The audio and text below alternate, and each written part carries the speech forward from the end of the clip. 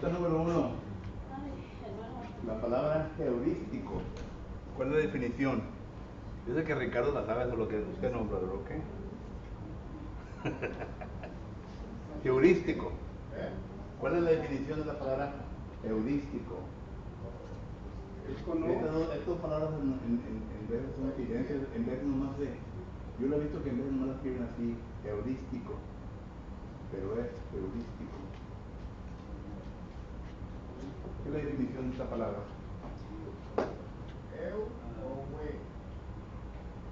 Heurístico. La H es silencio, brother. La H en mexicano no es heurístico. Heurístico. Yo lo estoy diciendo en inglés, brother.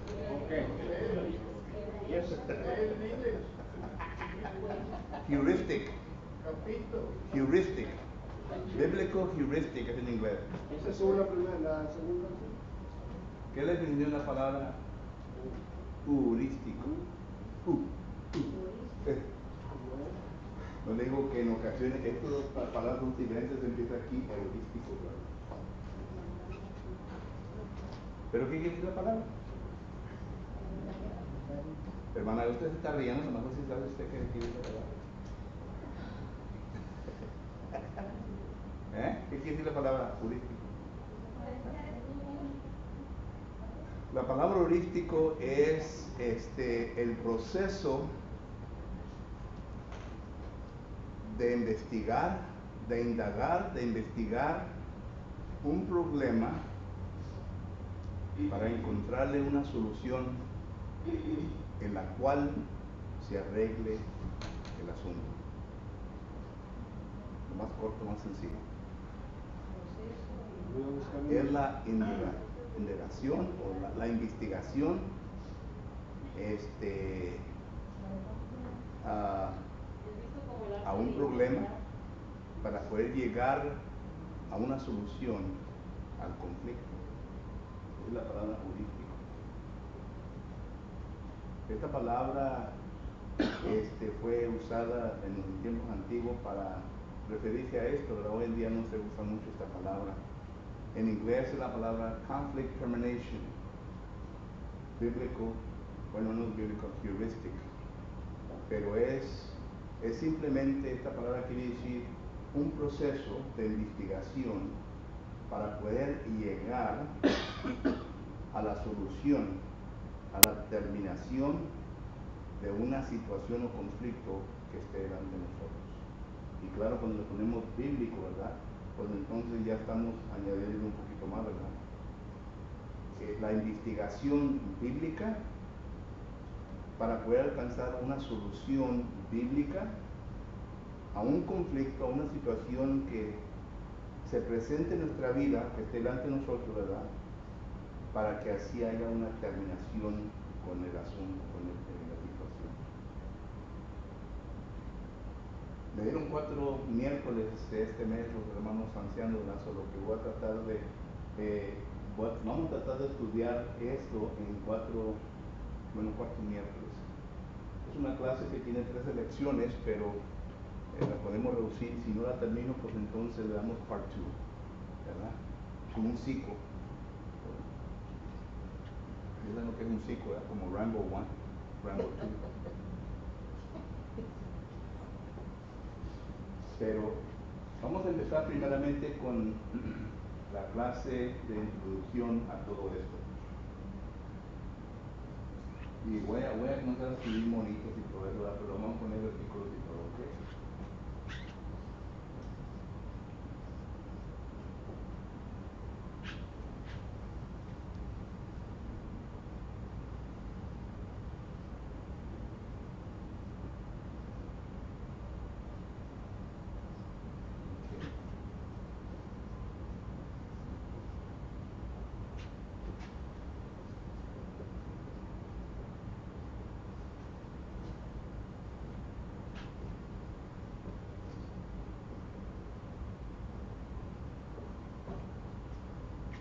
Todos ya conocemos esto, ¿verdad? Es el viejo hombre. Todos de aquí somos cristianos. Bueno, si no es cristiano, entonces aquí se encuentra usted, ¿ok? Si todos somos cristianos, aquí lo encontramos en esta ocasión, porque ya hemos pasado por todo esto, ¿verdad? Sabemos bien que Romanos capítulo 6 y versículo 3 en adelante habla de esta situación aquí del bautismo, y hay muchos versículos donde nos dice que tenemos que ser bautizados. Hechos 2:38, primera de Pedro capítulo 3 versículo 21, Hechos capítulo 22 y versículo 16, un montón, ¿verdad? Y concerniente a esta situación aquí, pues sabemos bien, podemos ver también que aquí habla del viejo hombre, pero mayormente lo miramos en Colosenses capítulo 3 versículos 9 y 10, donde habla del viejo hombre y sus hechos que deben de ser despojados. Entonces la pregunta, ¿verdad? ¿Cuáles son los hechos del viejo hombre? ¿Okay? Esto es muy importante, porque estos hechos del viejo hombre, miramos nosotros que aquí no se trata con ellos, aquí solamente el pecado. ¿Okay? Esto lo vemos en Efesios capítulo versículo 7, vemos en Romanos capítulo 4 versículos 7 y 8, el pecado nomás. Por lo que estos hechos son cargados para acá, y voy a poner aquí hechos, porque esos hechos no se tratan. ¿Okay? Entonces, cuando ya la persona bautizada viene a ser una nueva criatura, como dice primera de Corintios, más bien segunda de Corintios, que es 5:17, y también Efesios capítulo 2 versículo 1, Colosenses capítulo 2 versículos 12 y 13, habla todo eso. No leemos el versículo porque es un versículo que deben de saber en su memoria, deben de saber la verdad. Pero cuando ya entra aquí el nuevo hombre, ya entonces el nuevo hombre viene con hechos. Y cuando el cristiano es salido de las aguas del bautismo, sabemos, ¿verdad?, que primeramente sus pecados son perdonados. ¿Okay? Lo vamos a ver aquí. Perdón de pecados. Segundo, es añadido a la iglesia. ¿Okay? Tercero, el Espíritu Santo empieza su obra. ¿Okay? Perdón de pecado, ya lo vimos en Efesios 1:7, añadir a la iglesia. Primera de Corintios capítulo 12 versículo 13, Hechos 2:47, el Espíritu Santo empieza su obra. Filipenses capítulo 1 versículo 6, y también primera a los Tesalonicenses capítulo 2 versículo 13. ¿Okay? Y también primera de Pedro capítulo 1 versículo 2 habla. Esto es lo que pasa y esto es lo que ocurre en la vida del cristiano. Hay perdón de pecados, somos añadidos a la iglesia de Cristo, el Espíritu Santo empieza su obra. Empieza la obra con la persona que tiene una nueva vida, un hombre nuevo. Pero recuerde que aquí tiene sus hechos. Y entonces lo que debemos de hacer cuando llegamos a este punto, ¿verdad? Bueno, vamos a hablar primeramente qué es lo que viene a criar los hechos del viejo hombre, los cuales no se quitan aquí, pero continúan acá. ¿Qué creen ustedes? ¿Mande? De la carne. Okay. Hay tres cosas que miramos bíblicamente que causan estos hechos, ¿verdad? Primeramente, la amargura, la codicia y la impureza. Causan los hechos. A estos se les nombran raíces. Por ejemplo, Alguien léeme Hebreos capítulo 12, versículo 15. No se lo dije ahí. Hebreos 12, 15.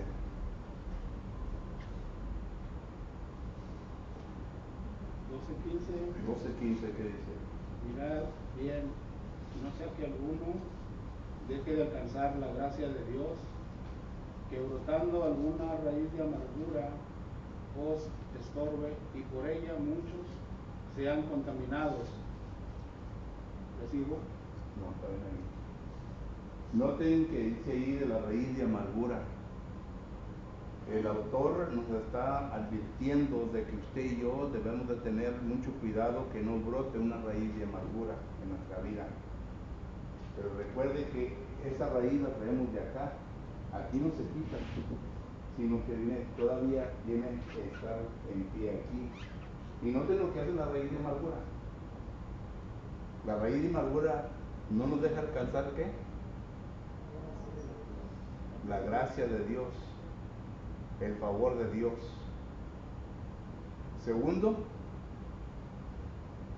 la raíz de amargura, ¿mande? Estorba en nuestra vida cristiana. Y número 3, la raíz de amargura contamina a los demás. Y esto es lo que viene a producir conflictos.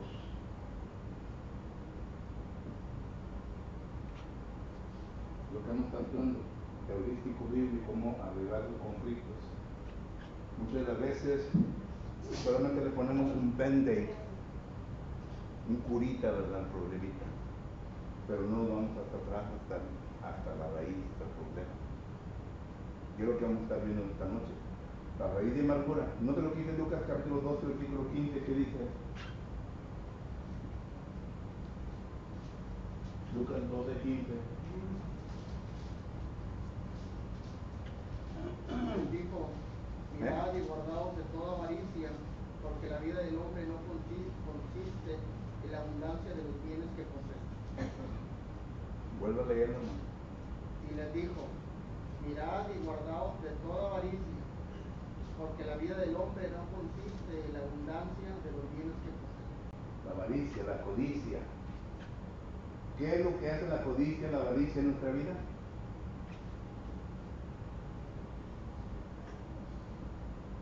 Quiere más, quiere más.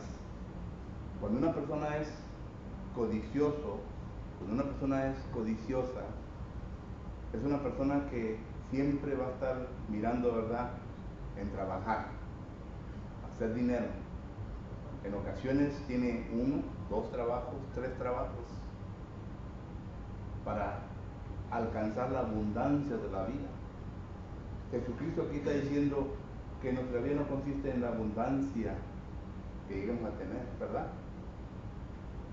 Solo que esa es otra avaricia, es otra raíz que miramos nosotros en el ser humano. Y cuando esto no se trata, ¿qué sucede en la vida cristiana? Se roba a Dios. Y uno dirá, Señor, ¿cómo te hemos robado? ¿Recuerdan el texto? Malaquías capítulo 3, versículos 8 y 9. ¿Cómo robaron los judíos a Dios? Roban a Dios por meras ofrendas. Tercero, ¿verdad? Dice la palabra del Señor en Gálatas capítulo 6 y versículo 1, que habrá de presentársenos oportunidades en nuestra vida para que usted y yo podamos enseñar, ¿verdad?, lo grandioso, la maravilla de Dios, ayudándoles a las personas que se encuentren en necesidad, ya sean personas fuera de la iglesia, personas dentro de la iglesia. Dice, pero ya mayormente ¿a quién? A los de la iglesia. Entonces, no podemos, cuando la oportunidad se presenta, no podemos porque estamos hasta acá de deudas. Estamos hasta acá de que no podemos respirar. Y es por causa de la codicia, la avaricia, o la raíz de avaricia y codicia. Y todo esto, estamos hablando solamente de lo bíblico, pero ¿qué es lo que causa en el cuerpo de uno? Ricardo nos puede decir qué es lo que causa. ¿Qué es lo que causa la amargura? ¿Qué es lo que causa la avaricia? Depresión, y podemos nombrar una lista, ¿verdad? Es decir, de qué emociones ataca todo esto. ¿Sí, no? Sobre todo, porque eso mismo hace que nos tratemos de ¿Mande? sobre todo el pecado, porque eso hace que nos apartemos de Dios. Pues sí, sí, sí. Porque no podemos, no podemos nosotros cumplir con el propósito de Dios. Okay. Y luego la raíz, más tema. Sí, ahí en Hebreos 13:5 nos dice: dejen vuestras costumbres en avaricia, confrontados con los que temen, porque él dijo: no te dejará corrientes para él. De manera que podemos decir apropiadamente: el Señor es mi Dios, ¿no? Pero ahí está diciendo: hacen vuestras costumbres sin avaricia, confrontados. Sí. Porque sabemos muy bien que la raíz de todos los males es el amor a Dios. Así es. 1 Timoteo 6. Y es otro texto que podemos poner ahí, ¿verdad?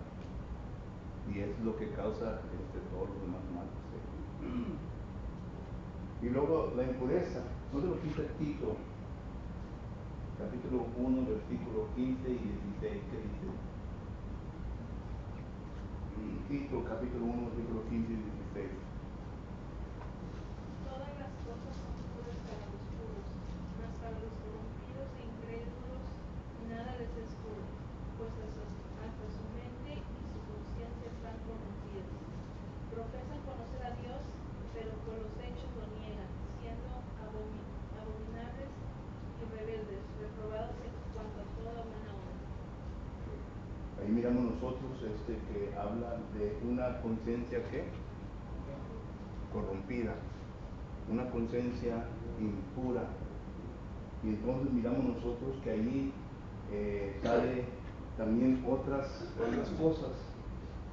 Esta raíz se viene a atribuir, si usted ve el Nuevo Testamento, más a lo sexual, a pensamientos sexuales, a la lascivia, al adulterio, la fornicación, etc. Se asocia más con esta raíz de aquí. Solo que entonces estas raíces que se vienen a formar, recuerde, un hábito es algo que se viene a formar con el tiempo. Y claro, ¿verdad? Que eso no es hablar de las fuentes que vienen a formar los hábitos en la vida de la persona, porque hay diferentes fuentes que vienen a contribuir a todo esto, y no vamos a irnos a ese extremo, ¿verdad? Pero para que nosotros miremos de que estos hábitos, estos hechos, todavía nos cargamos para este lugar aquí.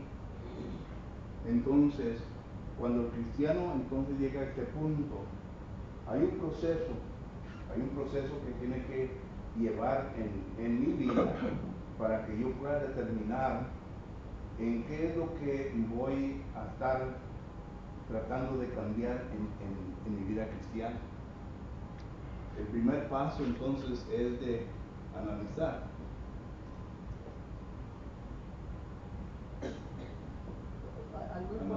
Algo importante que quisiera decir en esto es que en todas estas raíces nos producen diferentes tipos de actitudes. Sí. También que tenemos que ver En el cristiano. en el cristiano ya. Porque en la avaricia produce como enojo cuando uno no puede obtener lo que quiere, ¿verdad? Se enojan y hay mucha amargura por causa de que quieren algo que no pueden y que se van hasta los extremos para conseguir lo que quieren. Igual como todas las otras cosas, producen diferentes actitudes en las personas. Correcto. Y eso es lo que vamos a estar viendo, ¿verdad? ¿Qué es lo que causa los conflictos? Estas son las raíces, pero ¿qué es lo que causa? Y vamos a estar viendo cada una de ellas particularmente, ¿verdad? En la Biblia, para que nosotros entendamos. ¿Por qué es de que existen problemas dentro del cuerpo de Cristo Jesús? Somos cristianos. Tenemos a Cristo como nuestra cabeza. ¿Y por qué es de que siempre escuchamos, ¿verdad?, que andamos peleándonos uno con nosotros. En la iglesia primitiva esto pasaba. No te lo quise Gálatas capítulo 5, versículo 15. En Gálatas capítulo 5, versículo 15 dice la palabra del Señor de la siguiente manera. ¿Dónde? Gálatas 5, 15. Dice así. ¿Lo quiere leer ahí? Pero si os, ¿sí es ese, verdad? Sí. Pero si os mordéis y os coméis unos a otros, mirad que también no os consumáis unos a otros. Y eso es lo que pasa.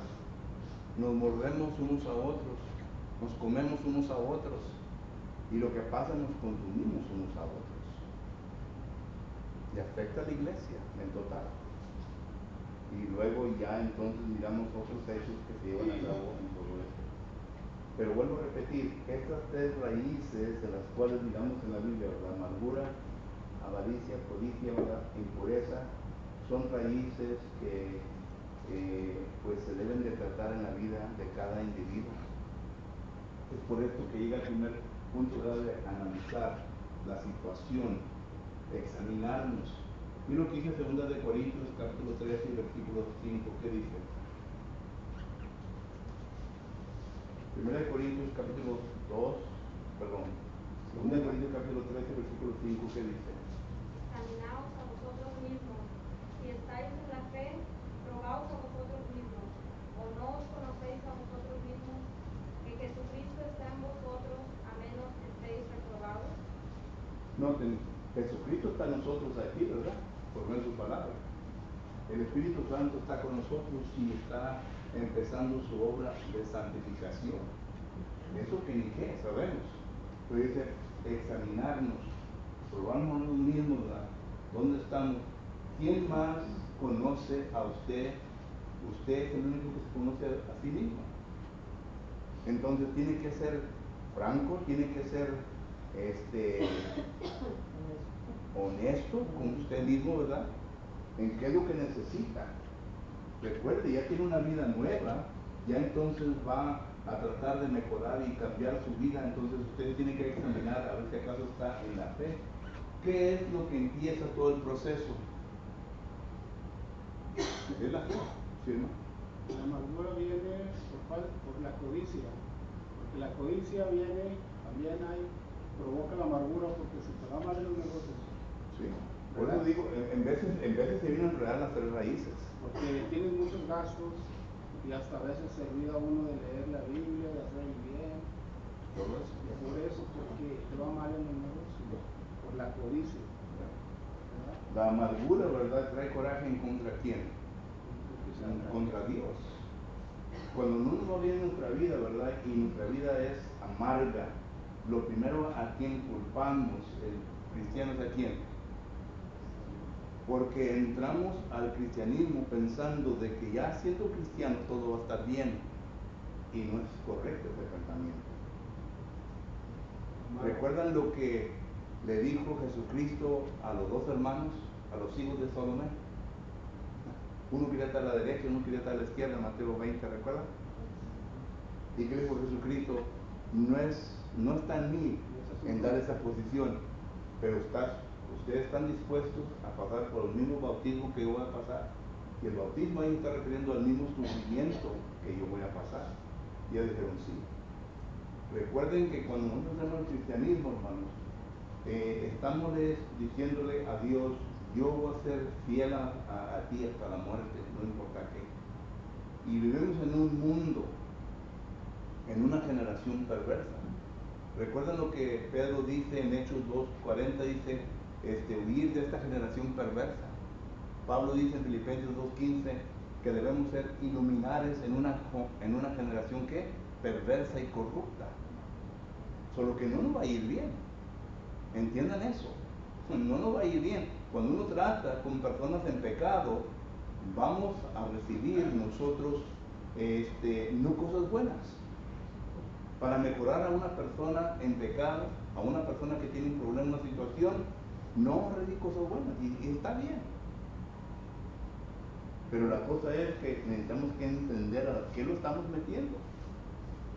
¿Qué es lo que vamos a hacer como cristianos? Entonces, necesitamos nosotros que arreglar nuestra casa primeramente.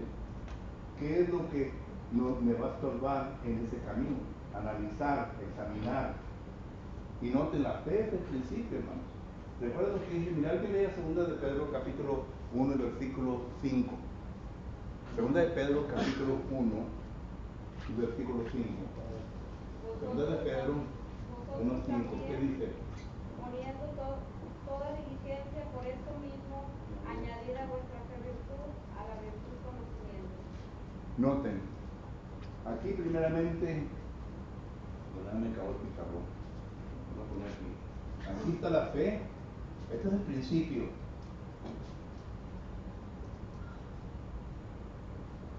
Pero luego dice, añadir ¿qué? Virtud.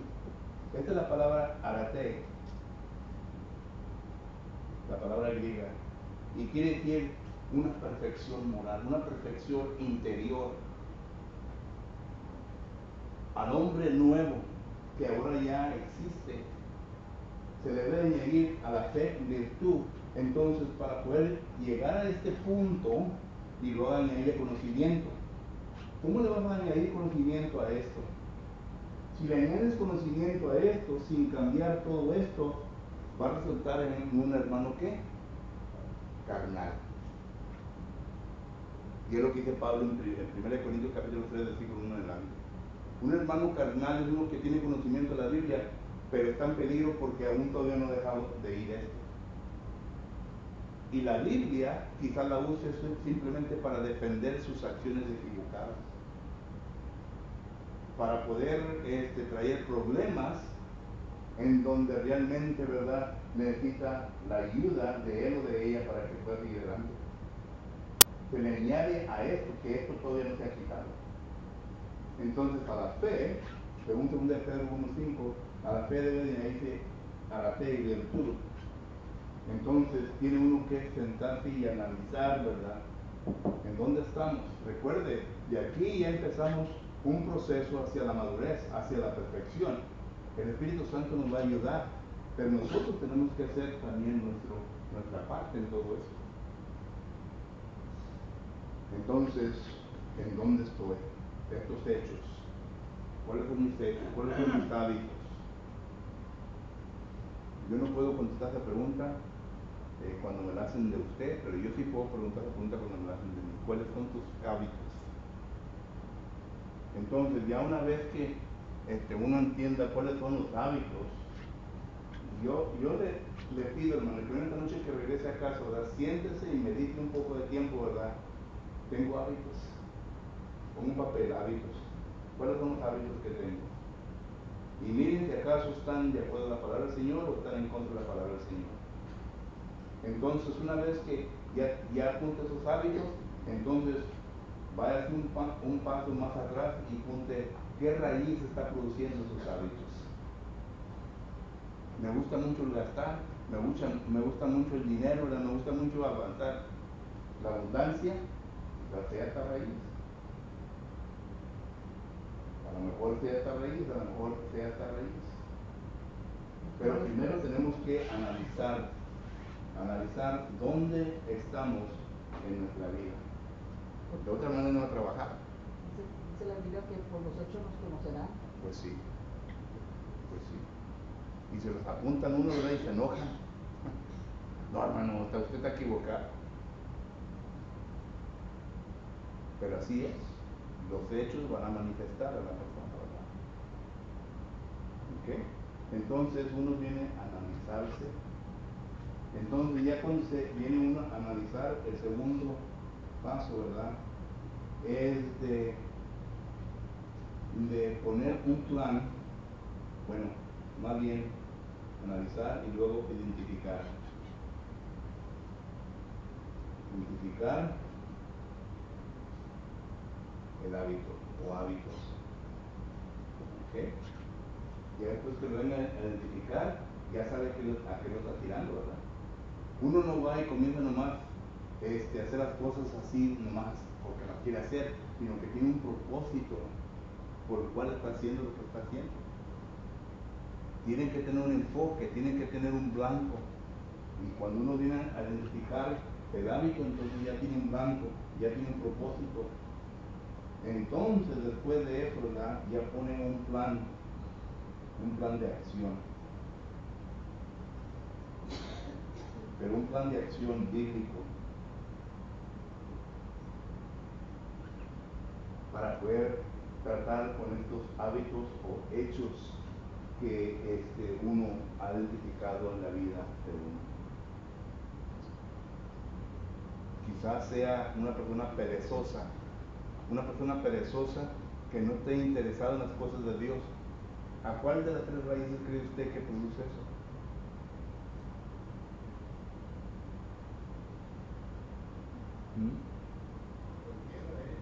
¿Mande? Ok. Si acaso usted identifica, ¿verdad?, de que usted es una persona que no tiene mucho interés en las cosas espirituales, pero solamente suficiente, ¿verdad?, como quien dice, para pasarla, ¿verdad? Entonces, ¿en dónde cae en todo esto? Porque de aquí en adelante, hermanos, ya el avance que va a tener el cristiano se va a ir mejorando más y más. Ya para cuando llegue a mediación, ya se debe de ver por lo menos unas cuantas chispas en la vida de uno. Ya se debe de ver una persona, ¿verdad?, que ya anda haciendo evangelismo personal, una persona que ya está cumpliendo con las cosas de aquí, ¿verdad?, de orar, de dirigir canto, etcétera. Ya se puede ver la diferencia. Y entre más comience, entre más siga este proceso, entonces ya va a llegar al punto en donde ya puede ser un anciano, puede ser un diácono, puede ser un evangelista, ayudar a la congregación para que mejore de la misma manera. O sea, que no causar problemas, sino que ser una de las personas las cuales traerá solución a los conflictos dentro del cuerpo de Cristo Jesús. ¿Verdad? Los miro medio espantosos, hermano. Pregunta o comentario. Estamos pensando. Yo digo una cosa que yo siempre he visto que como uno maneja las bendiciones que Dios nos da. Es una cosa, digo, muy importante porque eso envuelve cómo estamos ofrendando, cómo estamos gastando el dinero que Dios nos da, si lo estamos administrando bien, para que suplamos todas las necesidades, primeramente en la iglesia, ¿verdad? Porque debemos poner a Dios primero en todas las cosas. Claro, sí. Llega un punto uno en donde es liberal. Cuando se refiere a las cosas de la iglesia, es liberal. O sea que no hay ningún detenimiento en la persona, ¿verdad? No importa lo que sea. Si es dinero, comida, lo que sea, ¿verdad? Es liberal en todo. Una persona que todavía no ha hecho esa transformación, no lo vas a ver que es liberal, sino que con lo más poquito que pueda dar, ¿me entiendes? Lo más con lo que pueda alcanzar es todo. Y sí se puede ver. Por eso digo, entre más siga uno el proceso hacia la madurez, entonces se va a ver una diferencia en el cristiano. Como la administración del hogar también, cómo estamos administrando el hogar. Correcto. En las cosas de cómo gobernar la casa, los hijos, todo. Y todo esto, ¿verdad? Entre más el cristiano más llegue, ¿verdad?, o siga este proceso, los ancianos, hermanos, no tienen que andarles amonestando y diciendo que lo que hagan ustedes ya saben. Ustedes no trabajan en una compañía donde viene un trabajador, ¿verdad? Y un trabajador ya sabe lo que hace y anda nomás moviéndose y haciendo las cosas, y ¿verdad? Y se queda el patrón admirado de este muchacho. No tengo que decir nada, mi alma anda haciendo su trabajo y anda haciendo esas cosas. ¿Han visto personas así? Dios quiere ver a cristianos así también, dentro del cuerpo de Cristo Jesús. Cristianos que tengan su propio motor para motivarse. No que uno gaste 3 o 4 meses para tratar de motivar a una congregación para que pueda dar por lo menos unos $10 más en su ofrenda. ¿Me entiendes lo que estoy diciendo? Y uso el ejemplo de la ofrenda, ¿verdad? Pues Yo sé bien que a lo mejor no le gusta mucho usar dinero, pero lo uso eso porque es el que más, en ocasiones es donde se necesita un poquito de luchón. Vengo yo a decir algo. Sí, hermano, allí en la Efesios 4:31, ahí para dar los hechos, dice: irse de vosotros toda amargura, enojo, ira, gritería, maledicencia y toda malicia. Efesios 4:31. Y como digo, ¿verdad? Todavía falta todo lo de aquí, ¿verdad? Y vamos a estar viendo los versículos, pero todavía falta el espacio de aquí. Pero esto lo quise poner así, ¿verdad? Para que vieran en dónde vamos a empezar y para dónde vamos. Hoy en esta noche. Era el único propósito mío, de mirar, de que ustedes miren, ¿verdad? Dónde estamos empezando y para dónde vamos. Quiero lograr alcanzar, ¿verdad? Que cada uno de nosotros seamos personas que demuestremos una madurez como cristianos y que no necesitemos que alguien nos diga lo que tiene que hacer, sino que lo hagamos porque es nuestro deber, nuestro derecho como cristianos. Pero necesitamos que analizarnos de dónde estamos, porque miren, si acaso esto no se lleva a cabo y luego viene en verdad la amonestación, entonces, ¿qué cree usted que una persona con la raíz de amargura va a hacer en contra de eso? No va a aceptar. Se va a rebelar, no va a aceptar, no va a aceptar. ¿Qué creen ustedes que cuando se llegue el tiempo, ¿verdad?, que el evangelista o el anciano anuncie, ¿verdad?, bueno, tenemos proyectos que queremos cumplir este año, necesitamos un poquito más de su ayuda, por lo menos pueden levantar su ofrenda un poquito, unos $1, $5, quizás $10. ¿Qué creen ustedes que va a producir una persona que tiene esta raíz?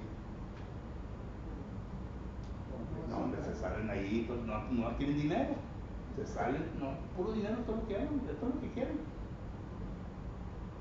Ya viviéndose en su casa a gusto, ¿verdad? Su carrito, ¿verdad? Y todo. Solo que cuando existe toda esta raíz, ¿verdad?, hay resistencia, hay rebeldía. Y entonces cuando hay resistencia y rebeldía, la persona, el cristiano que tenga esa raíz, entonces ya comienza, ¿qué es lo normal? Comienza a formular un grupito para que le apoyen, que no es así. Ya el anciano, ¿verdad?, o los ancianos ya no tienen que tratar con una sola persona, sino que tienen que tratar con un grupo de personas. Y es lo que dice Gálatas capítulo 5, versículo 15. Mano, Víctor, ¿yo decía? Sí, pero ya no se me olvidó, perdón. Ahí en segunda de Timoteo 4:5, el apóstol Pablo le está diciendo a Timoteo, ¿verdad? Dice que sea sobrio en todo, que soporte las aflicciones, ¿verdad? Que haga obra de evangelista, que cumpla su ministerio. En las aflicciones, ¿verdad? Le está diciendo, ¿verdad? Soporta las aflicciones, como un buen cristiano. Y como cristiano, ¿verdad?, también nos dice que es necesario que pasemos por muchas tribulaciones para poder entrar en los cielos. Estoy viendo esto, pero también iba a decirle al hombre, cuando el hombre le pasa todas las cosas, dice, no, pues le echan la culpa al Señor, a Dios, ¿verdad?, que le pasa lo malo, y no es así, porque bueno, ahí en Proverbios, nos enseña Proverbios 19:3, dice que el hombre insensato, o la insensatez del hombre, tuerce su camino, y luego contra Jehová, ¿verdad?, se enoja. Y así es, hermano. Por eso es necesario, por eso es necesario, déjeme ya por último poner esta porción un poquito más clara acá.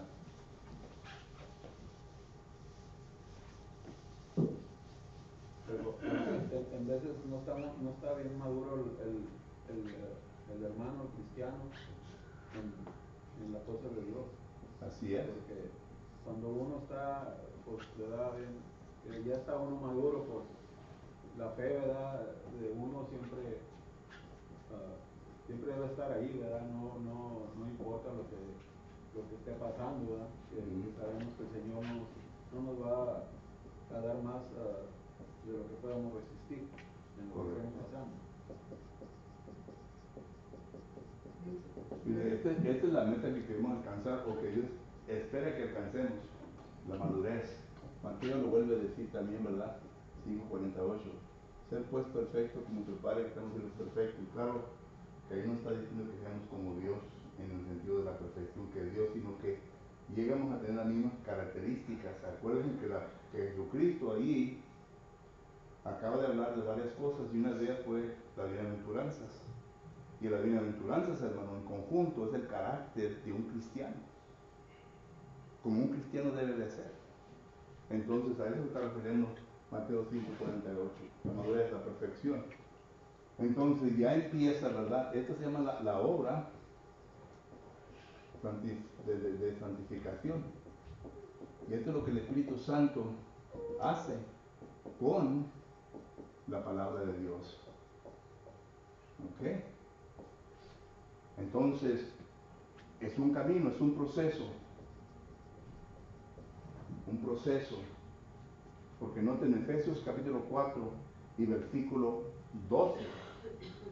Bueno, el 11 habla quiénes son los encargados para ayudar en esta obra, que es el evangelista, los ancianos y los maestros. Dice, pero, versículo 12, para la perfección, para la madurez. Entonces el Espíritu Santo, ¿verdad? Con la palabra y estas personas, como ya he mencionado, se está ayudando al cristiano. Por eso son necesarios que la persona entienda que venir a las clases bíblicas, a la oración es importante, aunque solamente tenemos nomás una hora o 45 minutos, lo cual no es suficiente, pero es con el propósito de ayudarles para que puedan caminar un poco más cada vez que vengan, hasta que lleguen a aquel punto. Porque Dios únicamente usa a estas personas en el crecimiento de la iglesia.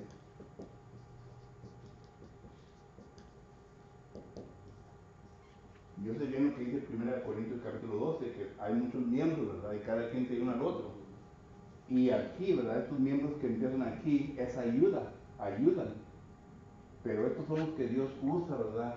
En la forma de liderazgo, en la forma de enseñanza a los que vienen aquí. Y esto es lo que enseña Romanos capítulo 14, versículo 1 y Romanos 15, 1. La responsabilidad que tiene tal persona. Entonces, es bueno preguntarnos, ¿verdad? ¿Dónde estoy yo en este proceso? ¿En dónde estoy en este proceso? Hay personas que recién bautizados, ¿verdad?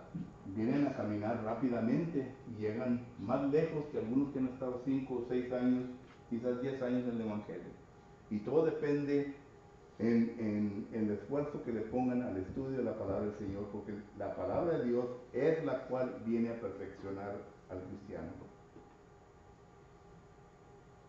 Por eso Pablo dice en Colosenses 3:16 que more en abundancia la palabra de Dios en su corazón, es decir, en su mente, para que el Espíritu Santo pueda trabajar con la palabra y para que le pueda ayudar. Recuerden que dice 1 Corintios capítulo 10, versículo 15, dice que no nos vendrá ninguna tentación la cual nosotros no podamos sobrellevar, porque dice que Dios nos dará, ¿qué? La salida. ¿Cómo creen que Dios nos va a dar la salida? ¿Ustedes creen que Dios se va a aparecer enfrente de mí y me va a decir, Poncho, aquí te la salida? Es por medio del conocimiento que tengo yo en la Biblia, ¿verdad? Que le va a dictar a mi conciencia que me venga a redargüir cuando está en contra de lo que es la voluntad de Dios. Romanos 2, 14 y 15 nos habla de eso. Pero mientras mi conciencia no esté gobernada, no esté destrada por la palabra de Dios, no voy a llegar a ese punto. Y vuelvo a repetir, a la vida que tuvimos anterior, las raíces, la enseñanza que tuvimos. Recuerden, el bautismo quita el pecado, pero todo esto, en inglés, all this baggage, todo belicitos que traemos aquí, ¿verdad? Eso no lo quita el bautismo, uno tiene que tratar con ellos. Algo más que nos digo yo que nos pudiera ayudar a entender es que entendamos que estamos vestidos de carne y la carne tiene deseos. Pues sí. Y siempre están luchando contra las cosas que Dios quiere que nosotros hagamos en lo espiritual, en el hombre interior. Y cuando alimentamos más la carne más que lo espiritual, pues la carne es la que va a sobresalir y no vamos a hacer lo que Dios nos dice. Así Vamos es. a crecer en lo espiritual. Pero si alimentamos el hombre interior y apagamos los deseos de la carne, es cuando vamos a llegar a la madurez. Y aquí Mientras no empieza. apaguemos eso, nunca vamos a llegar. Aquí empieza el conflicto de la carne y el espíritu. Esto lo dice Gálatas, capítulo 5, versículo 16 al 18, y Santiago, capítulo 4, versículo 1. Dice, ¿de dónde vienen las guerras?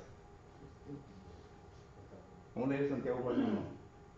¿De dónde vienen las guerras, Manuel Álvarez? Pues las guerras espirituales de leer, Santiago 4, 1. Si lo sabe de memoria, dígamelo, si no, lea. No lo sé, pero lo leo. Dice, ¿de dónde vienen las guerras y los pleitos entre vosotros? ¿No es de vuestras pasiones las cuales combaten en vuestros miembros? Ahí está. Las pasiones, que vuelvo a repetir, la carne, ¿verdad? Las Una de las concupiscencias. principales guerras viene siendo el dinero. ¿Mande? Pues la que es el culpable es el dinero de todo. El Mire, hay divorcios, hay guerra que porque esto, que por el petróleo. Hay guerra que porque no hay dinero para... Los matrimonios se viven deshaciendo porque no hay dinero. Pues sí. Como dicen en inglés, el americano, no money, no honey. No hay. Ya nomás no hay dinero y se acaba el amor. El amor sale por ahí. Pero ahí mismo Santiago nos dice, como dice el hermano, la codicia, y luego dice la envidia y todo eso, pero dice, pedís y no recibís porque pedís mal para gastar en vuestros deleites. Ahí está, vuelve, Porque no estamos... vuelve a regresar en las raíces. Pero menciona estos versículos, ¿verdad? Por causa de lo que tú acabas de decir. Aquí está el conflicto entre uno, ¿verdad? Entre uno salga de este lugar, hermano, y ya vaya como aquí, este conflicto ya va a ser menos. ¿Ven ustedes? Ya va a ser menos. Ya no va a ser tan grande como está aquí.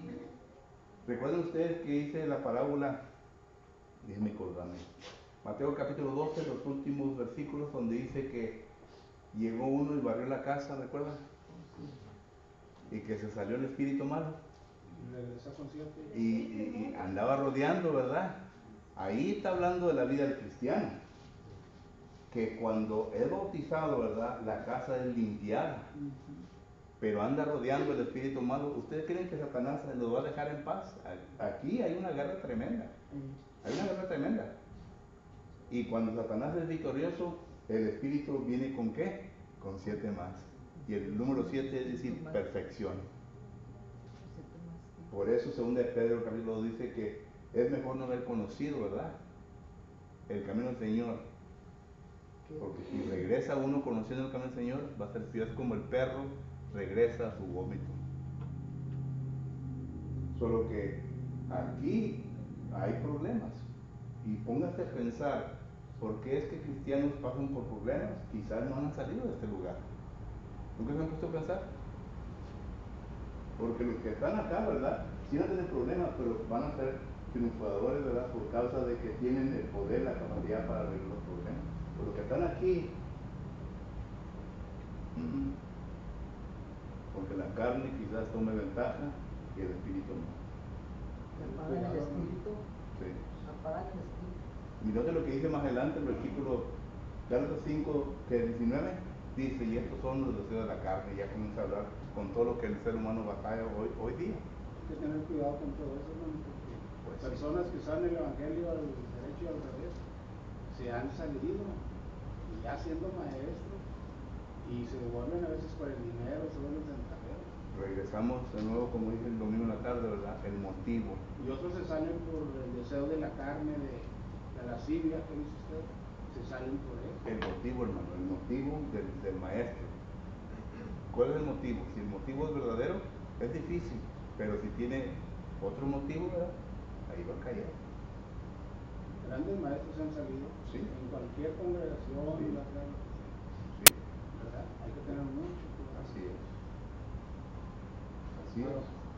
Bueno, el tiempo se me acabó, hermano. ¿Algo más tiene más? Así, hermano. No se dice primero de Pedro 3, 21, dice, el bautismo que corresponde a esto ahora nos salva, dice, no quitando las inmundicias de la carne, sino con la activación de una buena conciencia hacia Dios y de la resurrección. Sí. En otras palabras, nos da a entender que ya tenemos pero ya tenemos una conciencia limpia, ¿verdad? El hombre interior ya está preparado, listo, para que uno pueda trabajar con él, ¿verdad? Y madurar. Pero si no, y le damos tiempo, ¡pum! Pero tenemos que quitar las inmundicias de la carne. Así es. Porque no las quita, el bautismo no las quita. Bueno, el tiempo ya se me terminó. Solamente resta de dar una invitación a todos nosotros, de que si acaso hay algún necesitado entre nosotros que necesite las oraciones de la congregación, estamos listos para ayudarles en lo que podamos concerniente a la oración. Si hay entre nosotros alguna persona que aún todavía no ha obedecido a Cristo Jesús y está listo y preparado, también le invitamos para que venga y lo haga mientras ponemos de pie, ¿no?